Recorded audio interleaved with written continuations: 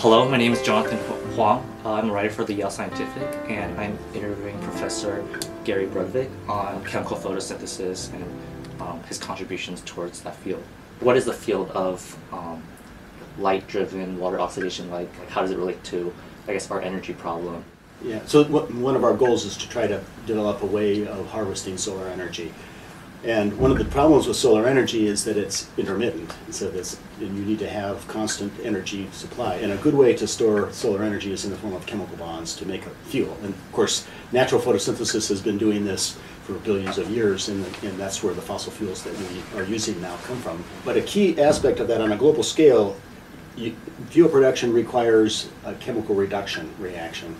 And you need to have electrons from a source to do a chemical reduction, and water is the only molecule on the planet with enough abundance to serve that purpose. And nature learned this billions of years ago, and they developed the process of water oxidation and oxygenic photosynthesis, and that's where the oxygen in the atmosphere has come from. Recently, about 7 years ago, we began a collaborative project with several other faculty, Professor Crabtree, Batista, and Schmidtmeyer in the chemistry department. And we're working together to try to take the information we've learned about how biological systems do this process and develop artificial processes that can also do the same things. We've referred to that as bio-inspired artificial photosynthesis.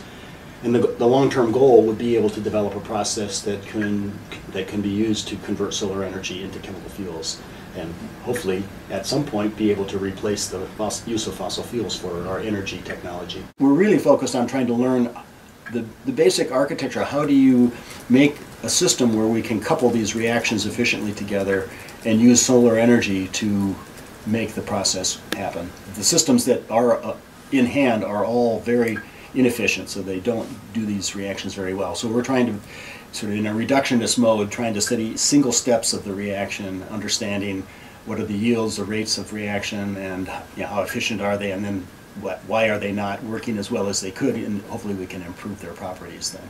One area of research that we're beginning to work on now is to use a larger number of light absorbers.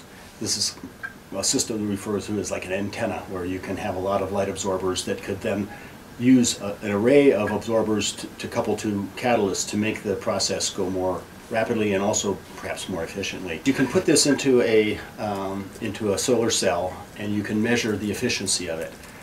So by that you could shine a certain quantified amount of light onto the cell and measure, how much product do you produce. In a photoelectrochemical cell, you can measure the current that's generated. Okay. It's the electrical current that's generated. That will tell us some information about how well the process is working, what kind of, higher current is better, and so we can quantify it that way. And the best people have done for photoelectrochemical cells are only on the order of about 10% efficient conversion, whereas some solar cells now are over 40% efficient in solar energy conversion to electricity. But right now we don't have good efficiencies for doing the chemistry, that is, to make fuels from solar energy. And that's really an area that we're working to try to improve. So perhaps I could, at this point, maybe bring in a little bit of what where we're going in the future on the Yale campus. So we were just this past year have created an Energy Sciences Institute on Yale's West Campus. We're hoping to really expand the activity in the energy sciences area with this new institute.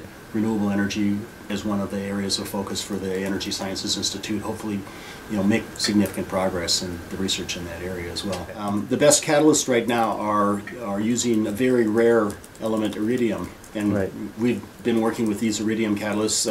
Professor Crabtree is one of the world's experts in iridium chemistry, and so through his contribution, we've been able to develop some very nice new catalysts. But they're based on iridium, which is very expensive.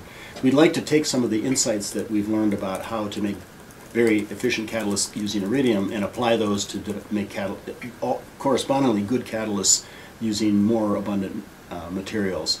And it's interesting that nature uses manganese as the catalyst for this reaction. We don't have good catalysts yet for artificial processes based on manganese, and so that's the direction we're hoping to be able to make some contributions on catalysts.